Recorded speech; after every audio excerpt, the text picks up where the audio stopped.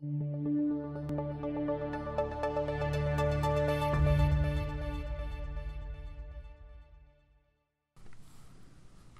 Option Greeks course is designed to familiarize traders with a set of risk factors used to monitor a portfolio's profile, known as the Greeks. In this lesson, you will learn why some option prices are more or less responsive to changing prices in the value of the underlying security. In this lesson, we will explain the definition of each of the Greek variables and explain to you, using an interactive options calculator, what influences days to expiration, interest rates, and the proximity between the option strike price and the price of the underlying have on the price of an option over time. When option traders understand what basic inputs determine the pricing model, they are ready to move into dealing with option portfolios' risk measures, or Greeks. These risk variables are called the Greeks because, with the exception of Vega, each risk measure is represented by a letter of the Greek alphabet. The Greeks are dependent upon the inputs for an options pricing model. This lesson assumes that the viewer is familiar with basic option risks, strategies, and terminology. As discussed in prior lessons, options trading provides additional leverage to trading equities and thus carries increased risk. Options involve risk and are not suitable for all investors. For more information, read the Characteristics and Risks of Standardized Options. For a copy, call 312-542-6901. An option buyer can lose the entire premium.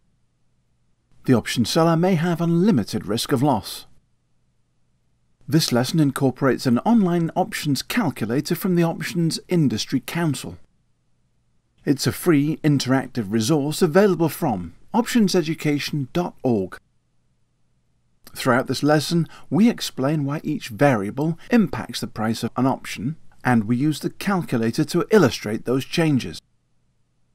Access the calculator to type the inputs on screen and note the change to call and put prices as you vary them.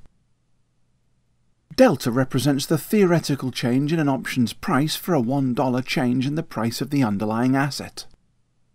For a call option, delta will range from 0 to 1.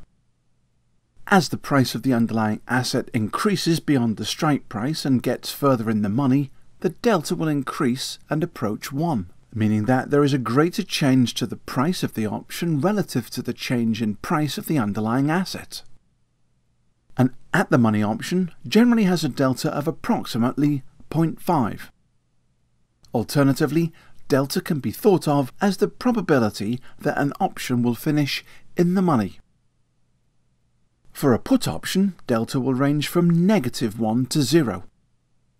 As the price of the underlying asset decreases below the strike price and gets further in the money, the delta will decrease and approach -1, meaning that there is a greater change to the price of the option relative to the change in the price of the underlying asset.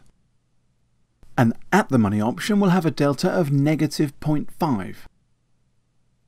Alternatively, the delta's absolute value can also be thought of as the probability that an option will land in the money. As an example, if the underlying asset price were to rise from $35.90 to $36.90, a $1 increase, the average delta would approximate the change in the option price. Underlying price, strike price, interest rate, volatility, and days to expiration inputs will have an impact on the delta. You can change the model inputs in the options calculator and click Calculate to better understand the impact of the model inputs on the delta. Gamma represents the rate of change of delta for a given change in the underlying asset's price. Gamma is largest at the money and becomes smaller as options move further into or out of the money. The change in an option's price before expiration is represented by a curved line and not a flat line. The delta represents the change at any given point on the curved line, and the gamma describes the change in the delta or curvature in the line. For calculus fans, it is the second-order derivative. Understanding the gamma in a portfolio is critical for a trader that is trying to continuously hedge a portfolio. As an example, if the underlying asset price were to rise from $35.90 to $36.90, a $1 move, the old delta plus the average gamma would approximate the new delta. Change the model inputs on the option calculator and click Calculate to better understand the impact of the model inputs on the gamma. Theta describes the relationship between time and the price of an option. Theta only impacts the extrinsic value of an option. That's because intrinsic value does not erode. It only moves with a change in the underlying asset price. As an option nears expiration, theta will become increasingly negative. The closer an option is to expiration, the less time value, extrinsic value, remains. Theta measures the approximate decline in an option's premium due to the passage of time. In other words, it measures that rate at which an option's extrinsic value is declining. Change the options calculator model inputs and click Calculate to better understand the impact of the model inputs on the theta. Vega represents the change in the option's price due to a change in its implied volatility. Vega is always greatest for an at-the-money option and decreases as the underlying asset price moves increasingly into the money or out of the money. An increase in volatility of 1% will change the option's price by approximately the average of the Vega. Change the model inputs on the options calculator and click Calculate to better understand the impact of the model impacts on the Vega. Rho represents an option's price sensitivity to interest rates. The greater the underlying asset price and remaining dates to expiration, the greater the Rho. As an example, if the interest rate were to rise from 3.5% to 4.5%, average value of Rho would approximate the change in the option's price. Change the model inputs on the options calculator and click Calculate to better understand the impact of the model inputs on the Rho. Now let's put it all together. Using the following assumptions, we can see the estimated value of a call option.